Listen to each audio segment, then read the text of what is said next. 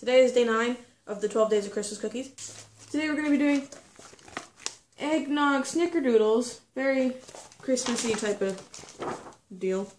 Anyway, let's see how they turn out. This is the same book that we did the Greek honey cakes from. If you haven't seen that video, I will link it to you. It's terrible. So I wasn't paying attention, so let's see if this is any better. I've read this recipe 3 times. Let's see if we get it. So first you want to get your flour mixture together. In here is 2½ cups of flour, 2 teaspoons of cream of tartar, 1 teaspoon of baking soda, and 1/4 teaspoon of salt. And then you whisk. In your mixer, you want to put in 16 tablespoons of butter.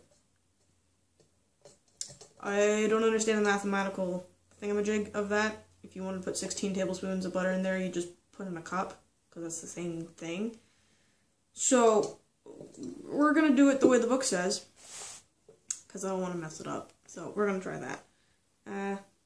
Let's have some fun. Get your tablespoon, and scoop the crap out of your butter. Unsalted butter. Soften. Not margarine. I don't know why they want 16 scoops. Okay, whatever. So touch your butter. 1, 2, 3, 4, 5, 6, 7, 8,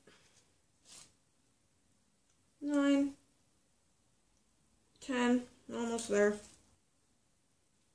11, 12,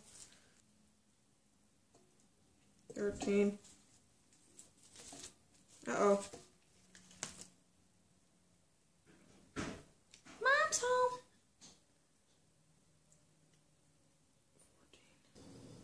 15, 16. Hi. Okay, so I have to make this a really fast video because people just came home and they're hungry. 16 tablespoons of butter. I don't know. 16 tablespoons of butter and plus a cup and a half of sugar. And to beat it. Yeah. It says beat it until it's fluffy. 3 to 6 minutes. It doesn't normally take me that long, but whatever you say, book. Perhaps when they say fluffy, this is what they mean. I do my best. To your fluffy sugar and butter, add 2 eggs.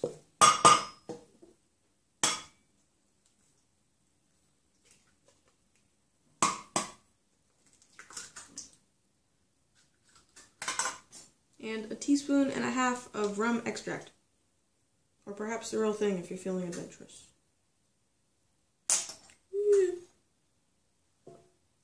Smells like ice cream or something. Beat it up. While you're beating your mixture, reduce it to a low speed and slowly add your flour mixture in.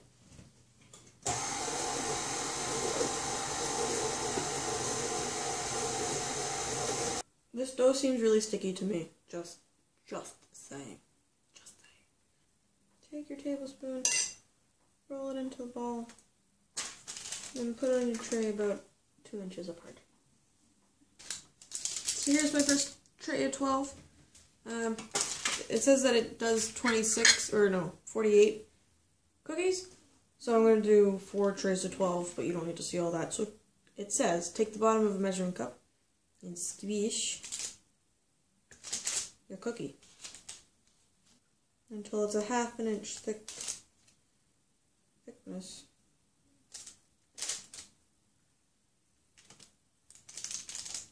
It also says to grease it, but who has time to listen to instructions? I know, I sure as hell don't.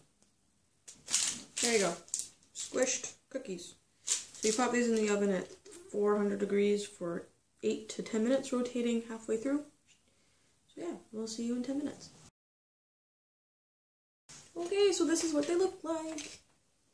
Very nice, yes.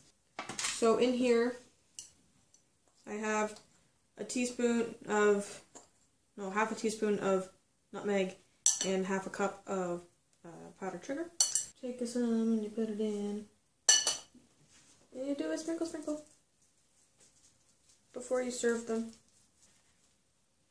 See? I don't know if you can see that. It's pretty. Okay, let's try it.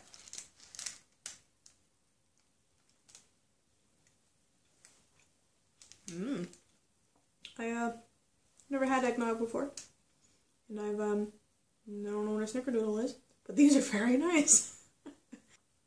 Not too sweet. Nice mouthfeel, I don't know.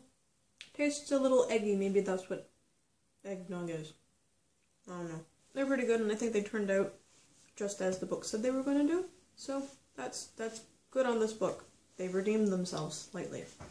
Anyway, on the 8th day of Christmas, my true love gave to me Eggnog Snickerdoodles, mint chocolate chip icebox cookies, Rosemary-Cornmeal Shortbread, orange chocolate Softies, Cranberry drop cookies, chocolate Palmiers, Lebkuchen honey cakes, and a Buttery Gingerbread Men.